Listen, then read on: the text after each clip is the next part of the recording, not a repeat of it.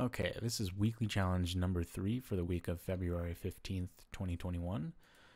Being challenge number 3, this one is actually quite a bit more difficult than the first two. What we're doing here is we're taking a two-dimensional list, or you can also call it a list of lists. And it being two-dimensional, you can sort of talk about it having sort of axes. So a horizontal axis would be talking about the rows of this two-dimensional array or two-dimensional list. And then the vertical axis would be talking about the columns. And so another sort of term we can give this two-dimensional list is a matrix, right? This is a two-dimensional array of numbers. Now, I guess one small detail here is that the number of lists or number of sublists is equal to the number of elements in each sublist. So that's just saying, if there are 3 elements in a sublist, that means that there's going to be 3 sublists. And these are going to be regular structures. We don't have to worry about, a list of 3 and then a list of 2 or whatever. So these are actual matrices.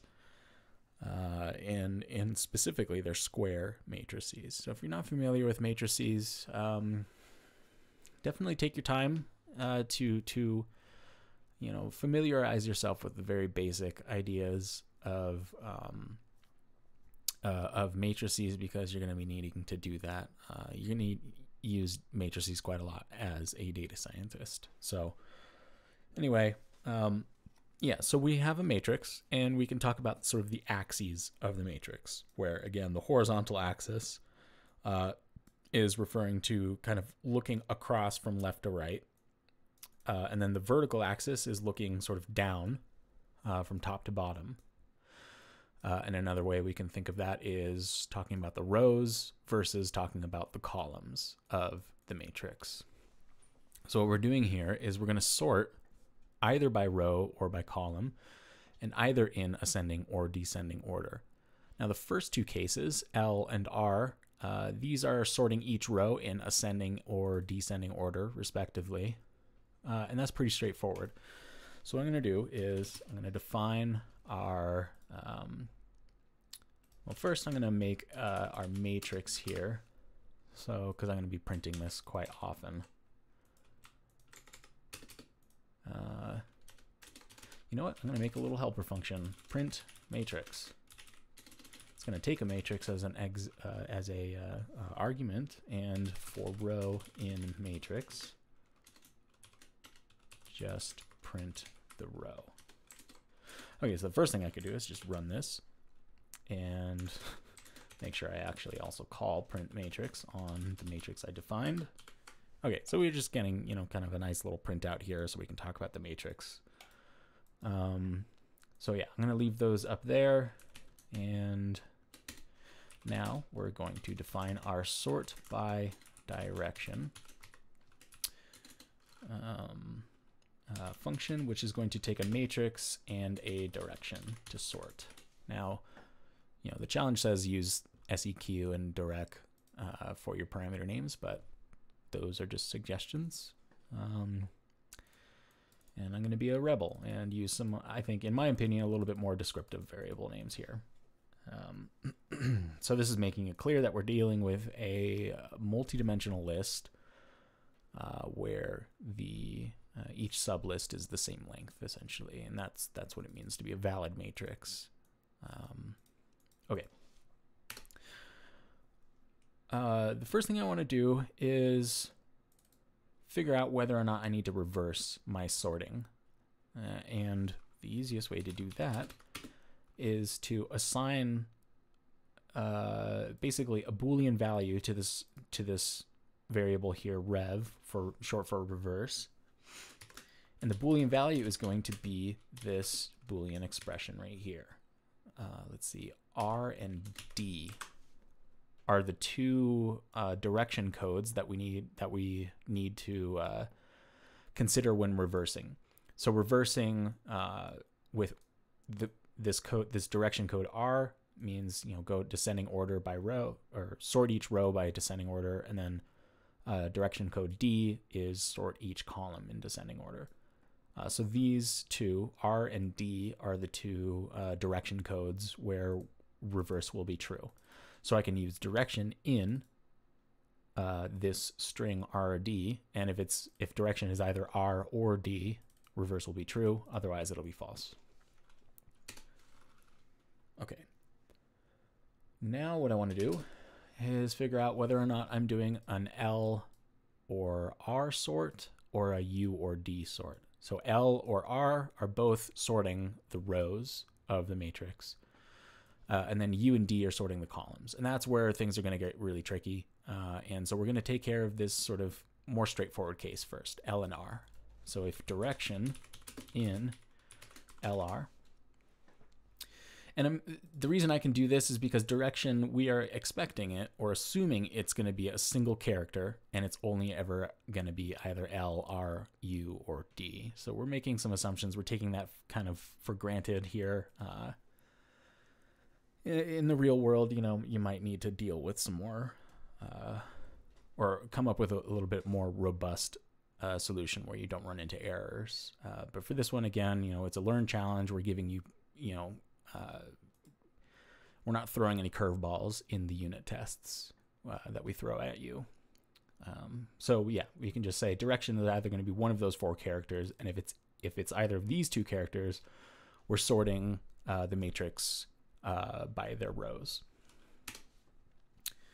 And then what I'm going to do is I'm going to return a function call to a function that I have not yet defined. And it's going to be called row sorter. So let's go ahead and define that function. It's just going to be a helper function, and you'll see why I'm doing this in a couple of minutes here.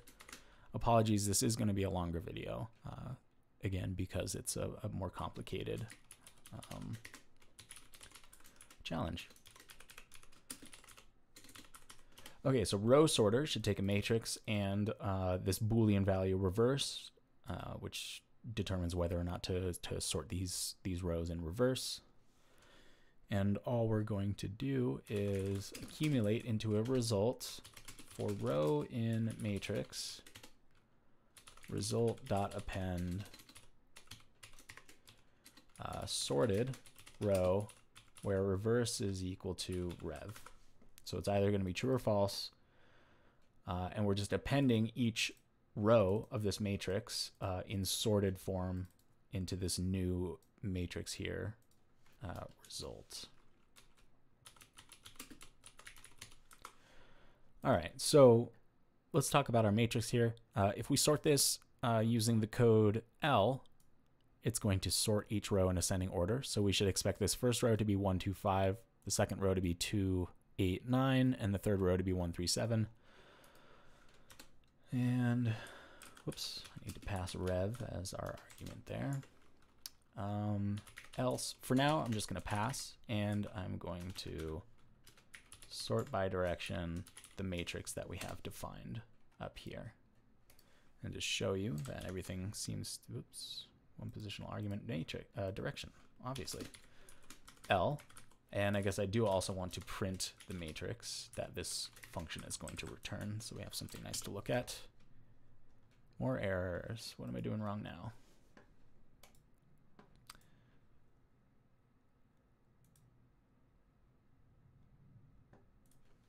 Well, that shouldn't have happened. Okay. Very bizarre. Anyway, we get the expected output 1, 2, 5, 2, 8, 9, and then 1, 3, 7. Okay, and then if we do direction code R here, we'll see that we get, you know, those rows, but sorted in descending order. So that's excellent. But now we have to deal with the much more difficult case, which is sorting by column. And you notice here that these are all sublists. They're sort of isolated objects here. Each of these lists is a self-contained object. And so if I were to say, let's sort this in ascending order by column, well, the first column should be 1 to 9. And so you can say, well, okay, so this 1 should come up here, and the 2 should come down here, and then this 9 should come down to the bottom row. But the second column here is already sorted in ascending order, 1, 2, 7. And so what that means is that you are essentially taking this 1 and removing it from its home and putting it into an entirely different sublist. And that's what makes this challenge so tricky, is because now we're sort of swapping elements between different sublists, and might sort of sound simple, just saying, yeah, oh, we're just swapping elements between sublists. But actually implementing that is really not trivial. It's very tricky. And so what I'm going to show you is a technique that is going to actually make this trivial, because what I just talked about is not trivial, but the technique I'm going to show will make it trivial. So what we need to do first is I'm going to define another function here.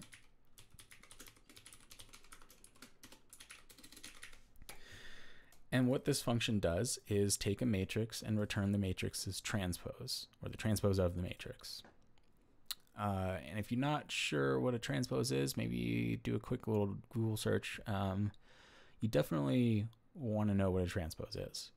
And for those who don't know, a transpose takes all of the off-diagonal elements and swaps them sort of across the main diagonal. That's kind of like the worst way I can explain it, and then I'll explain a nicer way. First, so the main diagonal, some terminology. The main diagonal is the elements along the diagonal that is made when you sort of draw a line from the top left to the bottom right corner of the matrix. So our main diagonal is 2, 2, 3. And when you swap elements across, or when you swap off diagonal elements, so off diagonal elements refer to these, which are not on the main diagonal. When you swap off diagonal elements, you are taking sort of corresponding off diagonal elements and swapping them. So 1 and 9 get swapped. This 5 and this 1 get swapped, and then this 7 and this 8 get swapped. So you can sort of think of taking the whole matrix and sort of rotating it around that diagonal, that main diagonal. And the much simpler explanation is that you're turning the rows of the original matrix into the columns of the transposed matrix. Or in other words, or another way to say that is that you're taking the columns of this original matrix and you're turning them into the rows, right? So if the off-diagonal 9 and the off-diagonal 1 switch position, and then 1 and 5 switch position, you're going to have 2, 9, 1 up here in the first row, and that corresponds to the first column. So you're taking the columns and you're turning them into rows. Now actually implementing that is can be a little bit messy. I'm going to show 2 different techniques to do that. First, well, we are still just accumulating at the end of the day. Let's see, what do I want to do here? I guess first I'll say n is equal to the length of the matrix, and I'm only doing that because I have to calculate, or rather I'm going to use a nested for loop here for j in range n. So I just made n so I wasn't calculating the length of the matrix twice. Okay, so for I in range n, this is going to be referring to the rows of the original matrix, and then j is going to be referring to the columns. So when you take a matrix and let's see, just jump into a REPL here, make our matrix. I don't know why my copy paste button is not working today for some reason. That's been happening a lot. Okay, so if you have a 2-dimensional list, you access it using square brackets. So the element in the 0th row in the first column, or column index 1, is this element 1 right here. And if I make that 2, that's going to be 5. Okay, so the transpose is essentially taking matrix ij and reassigning it to a new matrix, and it's going to be ji. So if I need to swap the 1 and the 9, I just swapped those indices, right? So 0, 1 gave me the 1, this 1 right here, and 1, 0 gave me the 9 right here, where it's supposed to be, you know, these two elements are supposed to be swapped. Hopefully that makes sense. I know this is a little bit of a word salad. Okay, so the first method I'm going to use is making a new row, and this is going to be a little bit tricky, so make sure you understand what I'm doing here. I'm going to try to explain it the best I can, but it is still not super straightforward. JI. Okay, what's happening here? I is referring to the rows of the original matrix, and J is referring to the columns of the original matrix. But at the same time, new row is being created for every I here, and this new row is going to be appended to result after every inner for loop terminates. So new row is instantiated every time this outer for loop starts over. And then the inner for loop is going over the columns of the older matrix. But that new J is corresponding to the new columns of the new, oh God, I don't even, yeah, it's, geez, that's just a horrible explanation. There's really, you just have to read this and try to figure out what's going on. There's really no easy way to explain it. This is, I think, probably the worst way that you could probably do a transpose. So I'm just going to get rid of it. And I'm going to get rid of that. And I'm going to show you something else. Yeah, it's not easy to explain. It's not easy to implement. It's not easy to read. It's not easy to debug. It's just a bad solution, period. So I'm not going to dwell any further on it. What I am going to do is from copy, import something called deep copy. You probably haven't heard of this yet. Copy is a built-in module, so this isn't something that you need to install yourself, like using pip or conda. This comes with Python. And it is a module that deals with copying data structures. So hopefully you're already familiar with copy, like list.copy. But when you're dealing with nested data structures that consist of mutable objects, you need to do something called deep copy, which recursively copies all of the nested data structures inside of something like a matrix. So if we were to call, gosh, I guess I should just bite the bullet here and explain what I mean. So if I take mcopy is equal to matrix.copy. Okay, so mcopy is the same as the original matrix. Look what happens when I do this. Let's say mcopy, so row 0, the first row, and the last element, let's make that 9999. And look what happened. I just referenced the original matrix, but the original matrix was modified.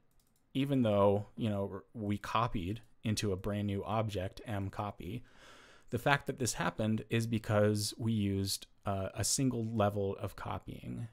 And yeah, I'm not going to get super into the details here, but that's just something you need to know.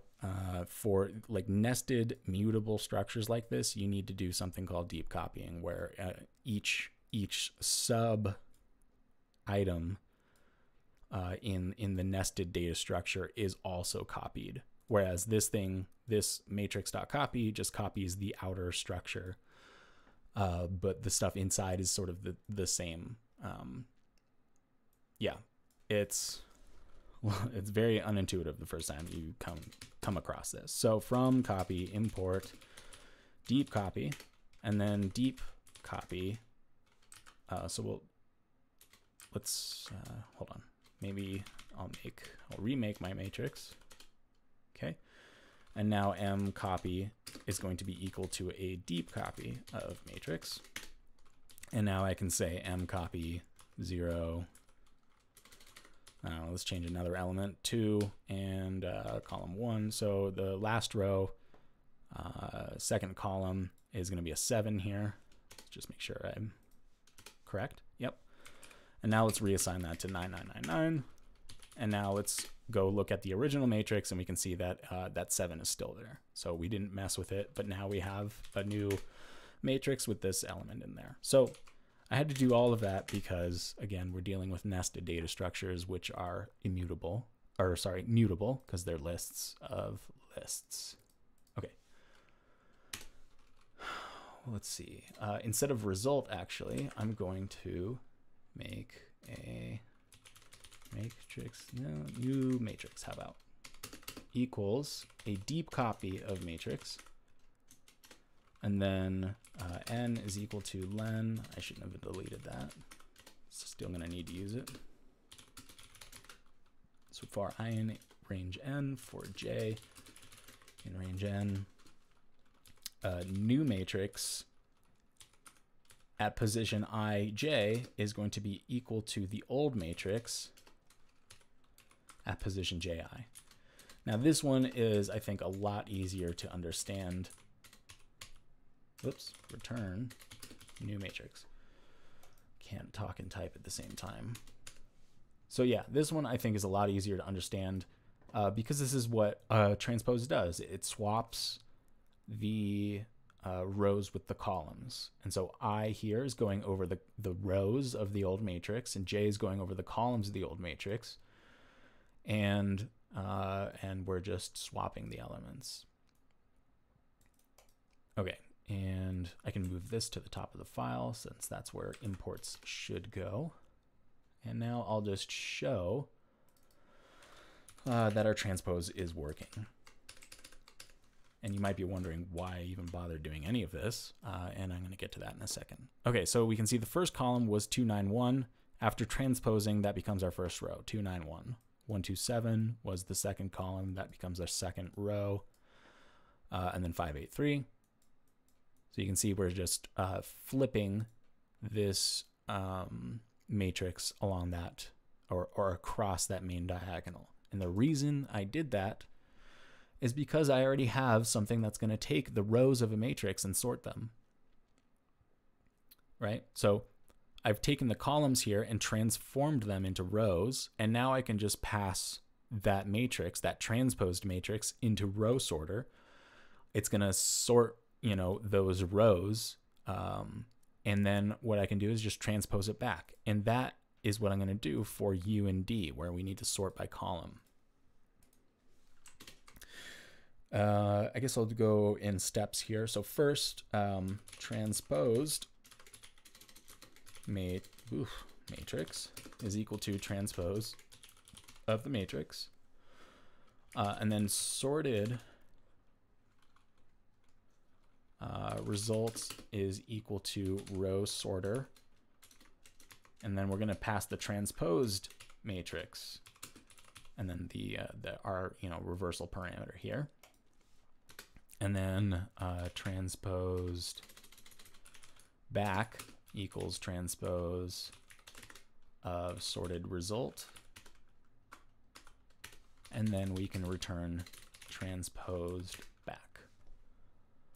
And now what I'm going to do is just demonstrate that that is indeed doing what we wanted to do. Okay, so if we do U, this sorting code U, it should sort each column in ascending order. So this should be, this column should be 1, 2, and 9. This column is going to stay the same at 127. This column is going to become 3, 5, 8. And I will show you that that is exactly what's happening. 129, 127, 3, 5, 8. Okay.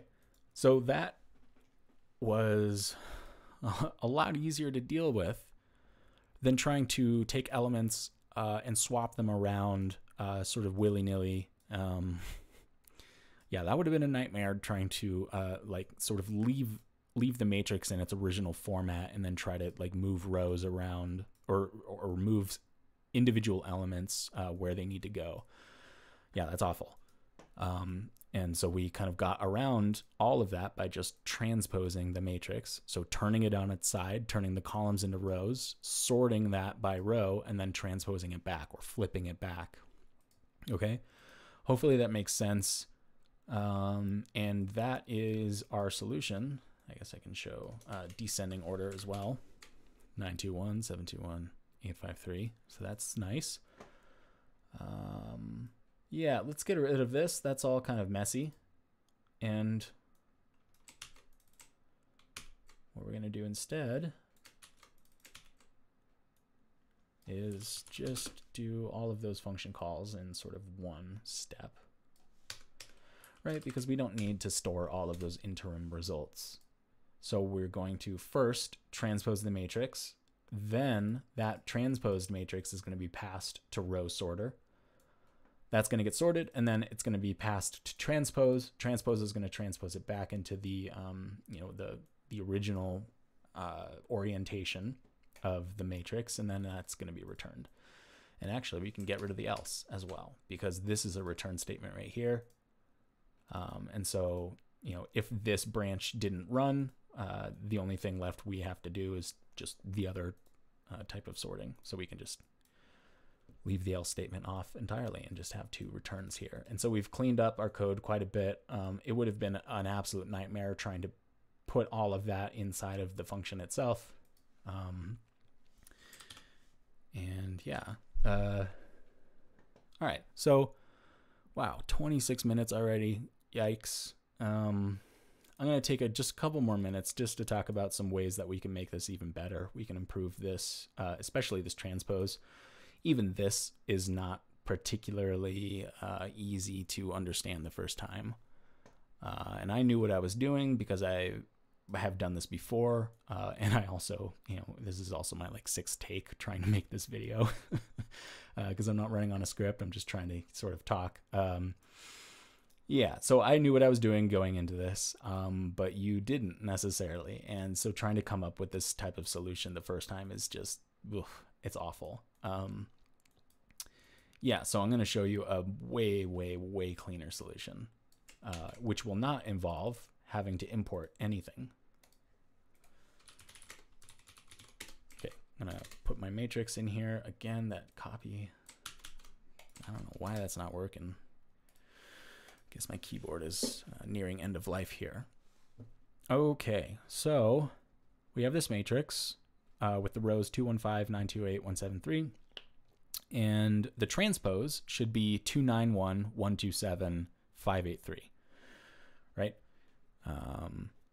And the way that I'm going to do that is by, let's see, how should I do this? For row in, I guess I'll do it the sort of most basic way first.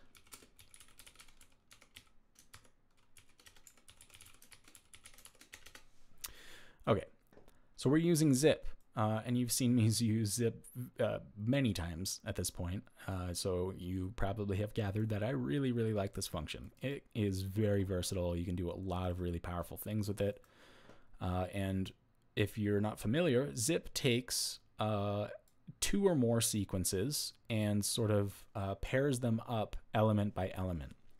So you can see here we're taking matrix sub 0, that refers to this first sub or to this first row, and zipping it with matrix sub 1, which is that second row, and matrix sub 2, which is the last row. And what it's going to do is pair up each of the first elements, each of the second elements, and then each of the third elements here. You can see that that's what's happening. Tuple does return, or sorry, zip does return tuples. So you can see that this is a tuple, not a list, but that doesn't matter. What matters is, look at that, we got a transpose without having to deal with any sort of messy, oh gosh, like nested for loops and switching indices and all of that stuff. We got our transpose just by doing a zip. Now we do need to kind of fix it up a little bit. We want a list of lists, not a sequence of tuples like zip gives. And the other thing is that, you know, this is a little bit impractical if your matrix is, say, 100 by 100, right? We don't want to do that. And what I'm going to show you is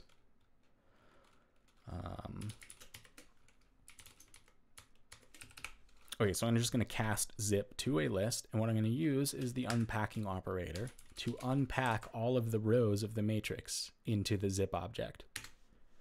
So that's doing the exact same thing. Unpack this asterisk operator when operating on an iterable sequence like this is going to sort of, it's doing essentially this. It's taking each row individually and putting it into the zip as a separate argument. So we can unpack the matrix into zip, and we get our new rows, which were previously the columns of the original matrix. And then one last thing.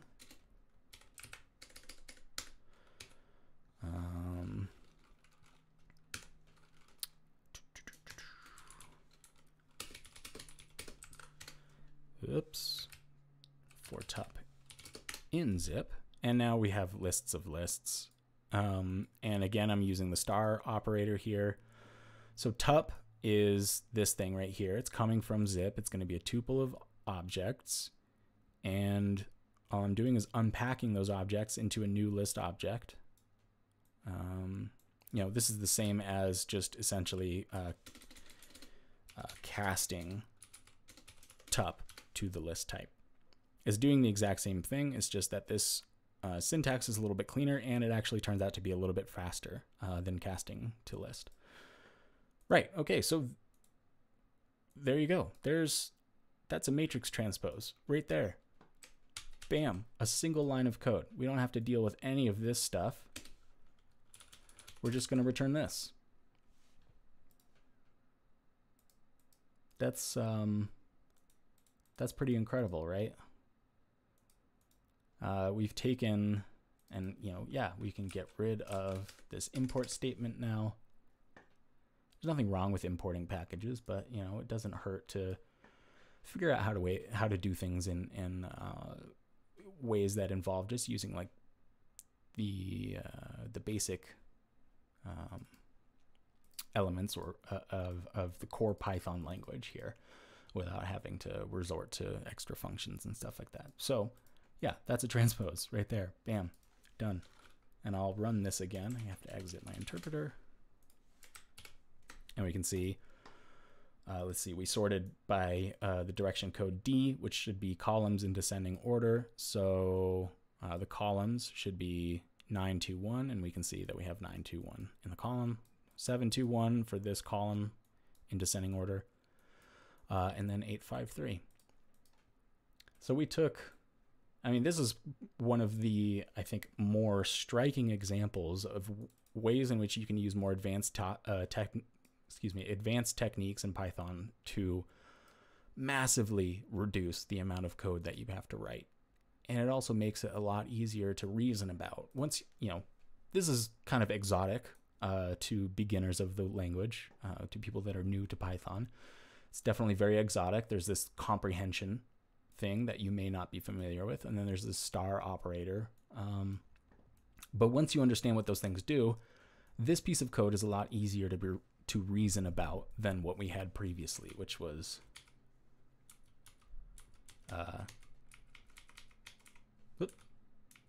yeah, right here.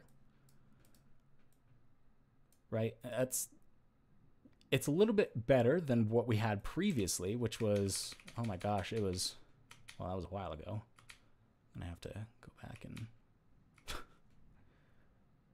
oop, there it is right there. Oh no, it isn't. Now I'm just wasting time. My dog is even sighing. He's annoyed with me. Okay, whatever. The point I was trying to make is that we took this solution, which was awful and ugly and should never see the light of day. Yeah, 1, 2, 3, 4, 5, 6, 7, 8, 9 lines of code.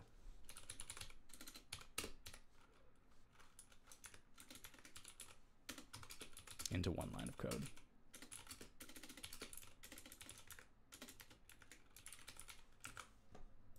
Sorry, I'm trying to type without being able to see my keyboard because the microphone is in the way. So that's why I make so many typos, in case you were probably screaming or pulling out your hair watching this video, very frustrated at me. All right. Yeah, so hopefully this inspires you to search for better ways to do things. And yeah, this is the kind of the case that I wanted to make, is that there are much better, much easier ways to do things in Python. And actually we could do the same thing for row sorter. We can use a comprehension.